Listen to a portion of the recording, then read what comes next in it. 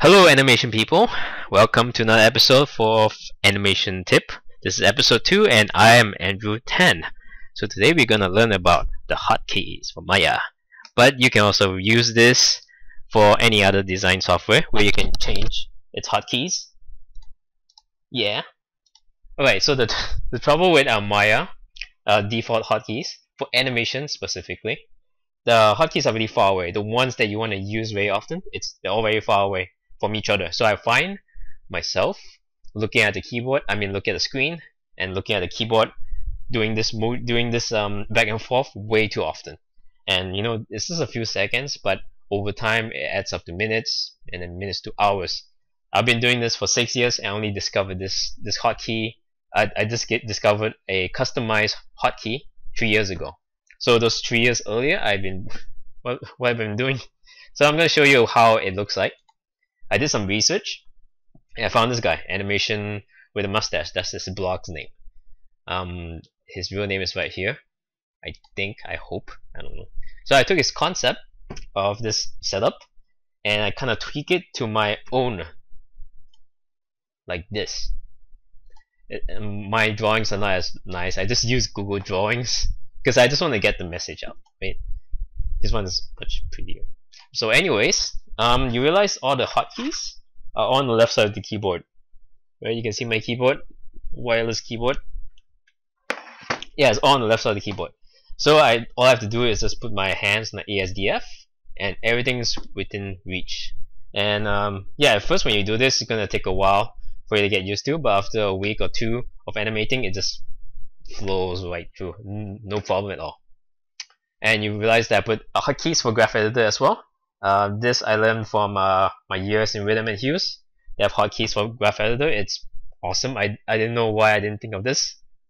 So you should do this too. You're going to be spending a lot of time on the graph editor. Right now, I'm going to show you how you're going to do these settings. So we go to Windows, Settings, Preferences, and Hotkeys. Set Hotkey Editor.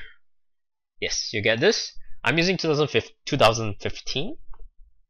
I believe 2016 is a little different now. The UI is better, so it looks more user friendly. But I'm not used to it. But oh well, you can figure it out if you're using 2016. Let's try one. Let's see. I'll show you this tool. This is a new tool that I discovered from this guy. It's called Time Dragger Tool. Right? And some tools are a little tricky to find. So you can see that label here is under Tools. So let's try to set this up. I already have it set up, but I'll just show you where to get it. So you go under Tools, and then Time Dragger Tool, activate. Is it? Yeah, I guess so. Yeah. Okay, whatever. So I have it here, X setup, and all you have to do is just just hit X here and just hit Sign. Pretty straightforward and simple. And then once you've done all your hotkey setup, you just hit Save, and everything should just work. But at certain occasions, some hotkeys do not work yet.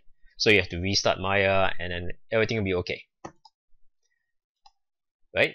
Now I'm going to show you how to find these files on your Documents section.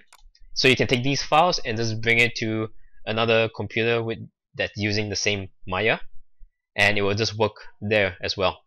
You don't have to do this whole setup of hotkeys. It's pretty annoying. I don't like doing it, but you know, I just do it anyway.